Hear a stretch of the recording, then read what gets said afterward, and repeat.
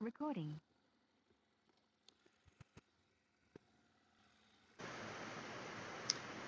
Hello, it's Pastor Don with Pine Community Church. I'm also a chaplain with Central Oregon Public Safety Chaplaincy. We provide chaplain services for local law enforcement, fire departments, and dispatch centers, and even tow truck drivers throughout the Deschutes County and Jefferson and Crook County areas in Central Oregon.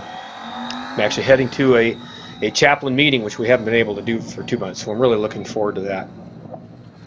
I really want to share this message with our first responders that are out there, my cop buddies, and maybe even those that I don't know, those who are retired, of course, and our firefighters and other responders that are out there in light of the events in our country just in the last few days. And I know for many it seems like a dark period of time, but I want to encourage you. Our country's been through things like this before, and hopefully we're able to do as we have before and learn from these experiences and just become better people all around. Hopefully maybe even a better nation. I don't know. That remains to be seen. But I want to encourage you with something I read this morning in the book of Isaiah. That's a book in the Old Testament. This is a book of prophecy. And this is a message to the people of Israel after the nation of Babylon, probably led by Nebuchadnezzar, has destroyed the city of Jerusalem and carried the majority of the survivors off as captives, leaving only the poorest of the poor people in the land. And so for them, those were dark times. And yet they are given this encouraging message, which I want to share with you, from Isaiah chapter 52 and 53. This little ride, if you've been here before, you'll recognize it. It's highway between Tumalo, Oregon and Sisters, Oregon. And I want you to enjoy especially the mountains off to the left.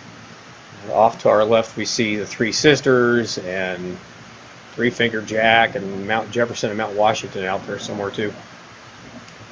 So Isaiah chapter 52, beginning in verse 7. How beautiful on the mountains are the feet of those who bring good news, who proclaim peace, who bring good tidings, who proclaim salvation, who say to Zion, your God reigns. Listen, your watchmen lift up their voices. Together they shout for joy. When the Lord returns to Zion, they will see it with their own eyes. Burst into songs of joy together, you ruins of Jerusalem, for the Lord has comforted his people. He has redeemed Jerusalem. The Lord will lay bare his holy arm in the sight of all the nations, and all the ends of the earth will see the salvation of our God. Depart, depart, go out from there. Touch no unclean thing. Come out from it and be pure, you who carry the vessels of the Lord.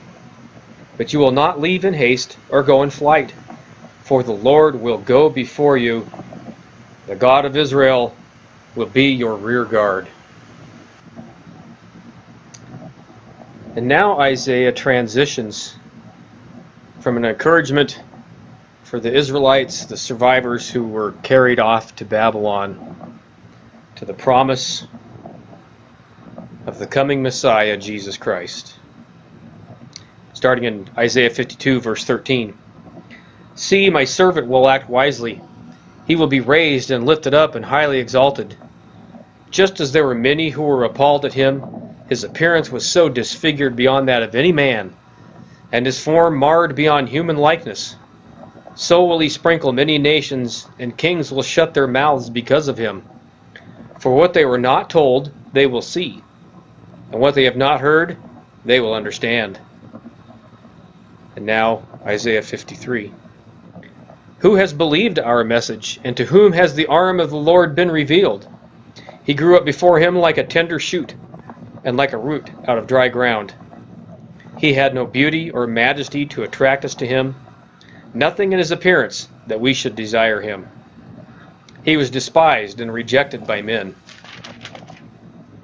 a man of sorrows and familiar with suffering, like one from whom men hide their faces. He was despised, and we esteemed him not. Surely he took up our infirmities and carried our sorrows.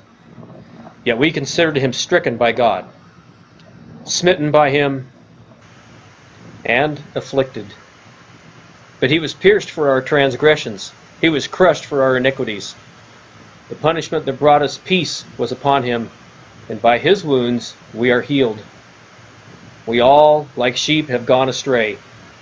Each of us has turned to his own way, and the Lord has laid on him the iniquity of us all. He was oppressed and afflicted, yet he did not open his mouth. He was led like a lamb to the slaughter, and as a sheep before her shearers is silent, so he did not open his mouth. By oppression and judgment he was taken away, and who can speak of his descendants? For he was cut off from the land of the living. For the transgression of my people he was stricken. He was assigned a grave with the wicked, and with the rich in his death, though he had done no violence, nor was any deceit in his mouth. Yet it was the Lord's will to crush him and cause him to suffer, and though the Lord makes his life a guilt offering, he will see his offspring and prolong his days. And the will of the Lord will prosper in his hand. After the suffering of his soul, he will see the light of life and be satisfied. By his knowledge my righteous servant will justify many, and he will bear their iniquities. Therefore I will give him a portion among the great, and he will divide the spoils with the strong, because he poured out his life unto death, and was numbered with the transgressors. For he bore the sin of many, and made intercession for the transgressors. And now I want to finish with the priestly blessing from Numbers chapter 6. The Lord bless you and keep you. The Lord make his face shine upon you and be gracious to you. The Lord turn his face toward you and give you peace.